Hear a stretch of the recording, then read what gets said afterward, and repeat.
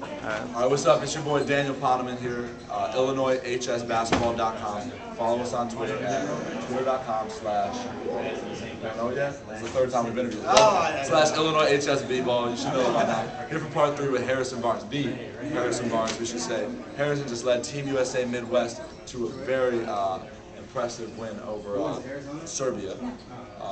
Harrison had quite the game. In the overtime game, he had, let's read off the stat line, 14 of 29 from the field, 6 of 13 from 3, and 12 of 13 from the line for a total of 46 points, 14 rebounds, 4 steals, and 4 turnovers. Harrison, tell me about that game, dude. Well, I'll tell you the turnovers. I thought, it was a good game. A lot of shots were falling. A lot of other parts of my game. Tell me about what was just going through your head as you started getting in that groove, as you started hitting those shots. I would just say I wasn't necessarily focused on my individual performance. Harrison for president. I'd vote for him. No, I would just say I wasn't necessarily focused on my individual play. I was more focused about the team play and what that would ultimately lead to.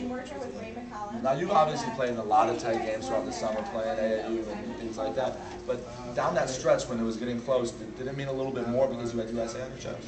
I would say so. And throughout the game, it got a little chippy, so I think we definitely had a little extra edge on it. Now, do you ever feel like when you're in the game, playing against these guys from Serbia and stuff, because you're considered the top #1 player in the nation, there's extra pressure on you, extra eyes on you?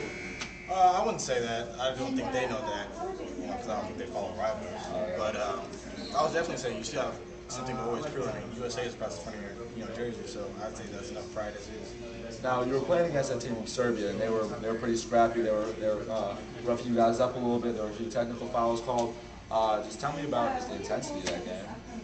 Well, I would say things kind of got underway when the refs might have read too much into a call where the ball slipped out of my hands and hit another player in the head, and then technical was called, and then things started getting a little chippy from there with the Serbians. But ultimately, I think we stayed calm and collected throughout the course of the game, and we were able to win. Great. Well, you heard it here first. This guy's done a lot of interviews today, and we're the last one, so I'm going to leave you there. Until part 4, I'm Dan Poneman. This is Harrison Barnes. We're out.